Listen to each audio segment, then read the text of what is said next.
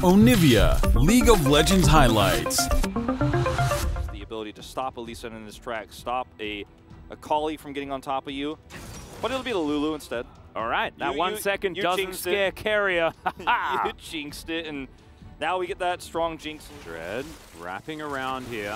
Ona is going to be discovered. There's the Destiny as BDD does find the gold card onto Carrier. No flash, remember, as there's the flash in. Dread is going to pick up the kill, but they trade back immediately. Level 5 only, still for the Lee Sin. Scummushi gets underneath the turret. It's a 1-for-1 in the end. First blood went over to T1, and I think they're trading up once more. Yeah, especially because too much more as Dread doesn't find himself this one, but Zeus going to face check. And Destiny there's the Destiny. This is what we want. Some proactive play from Nongshim. There's the kick. Perfect execution comes through as well, and that gets Canna out of range as Super Mega Death Rocket will do a little bit of work there. A little bit too thin. I think they've missed out. Well, they're going for it. It's going to get in there, and he just heads on forward, and he steals it away. There's the ult to come through from Peter as well as Ona, just barely out of the way of the final chapter. The curtain call, I believe, a lot of respect. Teleporter going to be utilized here as Canna makes his way over. And there is the Destiny now, as it is going to be secured by Dread, and now Canna getting into the back line. This is a lot of damage. Final chapter doing a lot of work as Faker is taken down immediately. The gravity field did a fair bit of work, but Carrier is left on his own. BDD tries to flash his way out as Zeus down to half health, now diving back in. The needlework doesn't quite work though, as that is a double kill for Canna. Dread looking for Ona as well, and he should get it as Scummushi just getting ignored, and the rest of his team is torn apart. Canna wanting a little bit more, wanted to pick up that kill onto his ex-teammate as he finds the 5-point strike, and I don't think you're safe underneath this turret, Scummushi, and he's absolutely not. The tanker Kali gets the work done and surely will take down the outer turret. And this is Nongshim sitting on that comfortable, massive tempo lead that they've been... Celebrates with a whole bunch of tabbing. I love it.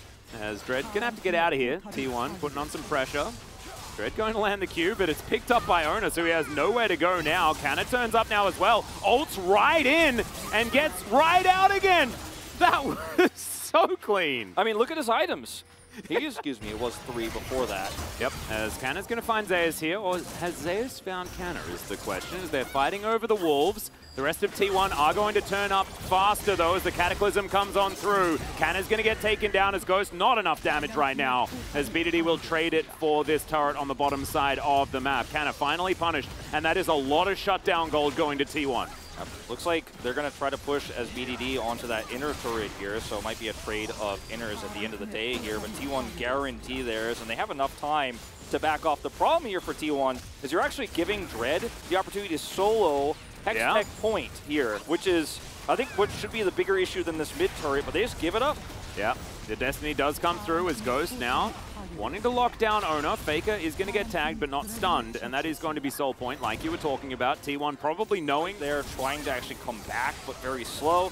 And then BDD just says, all right, well, I'm going to go to a side lane instead. You zoom forward into this to do your damage, and that's what she wants. Yes. So the macro play that they gain from this, though, is pretty massive. This T1 are just sticking to the mid lane. And uh-oh, Faker. Faker in trouble. There's the gold card. Everfrost there as well, and that is all too easy. This is how you play the Twisted Fate. As Zeus is teleported in, it's another gold card, and it's free for BDD. T1 are looking to try and trade this with the inner turret in the mid lane, but it's going to be a race, and I dare say Nongshim are going to win. Yeah, 2 versus 5 here is the race. Although Owner is here, it can help buy some time. This is definitely going to be a bigger win for Nongshim.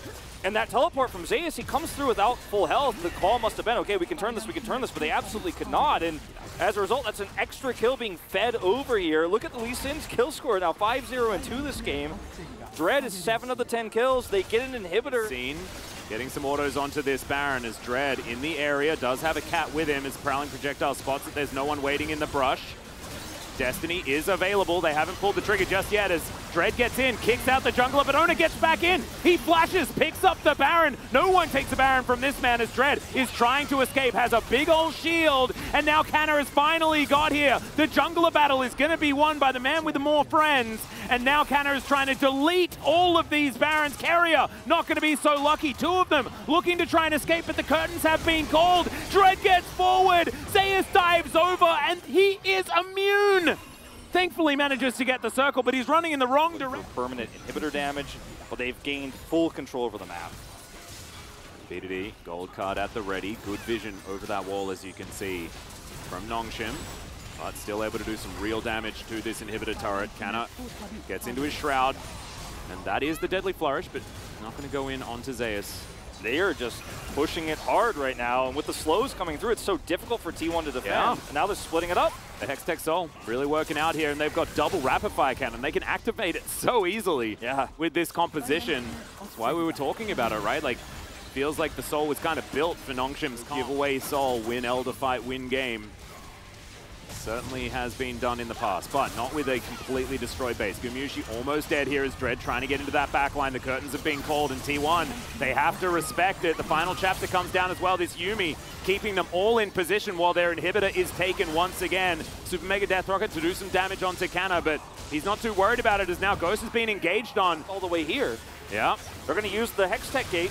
Yeah, Teleporter is going to come down as T1 know that they want to turn this one. Dread tries to get into the backline. There's the final chapter, and it's a great gold card that lands. The Jinx already taken down as now Faker's in trouble as well. Chaos Storm trying to get that zoning in, but Canna finally turns up, and the Victor cannot do anything. The backflips are coming through. All of the 5-point strikes, and you can tell this is so cathartic for the former T1 player as Nongshim are now flashing in the jungle, and they will pick up the win in Game 2. Incredible execution of this comp. It feels like we've talked a lot about how tempo-based comps need to get ahead. They need to get those advantages, but it so very rarely happens in this scaling meta, especially in a slow region like the LCK. But Nongshim are the first team to pull it off with flying colors, make that first pick Twisted Fate work swimmingly here. Oh yeah. And it was off of 2 Hextech Gate teleports. They won those major fights. So well played, the gold card in the backline, the follow-up damage from the Akali, the setup there with the Jhin.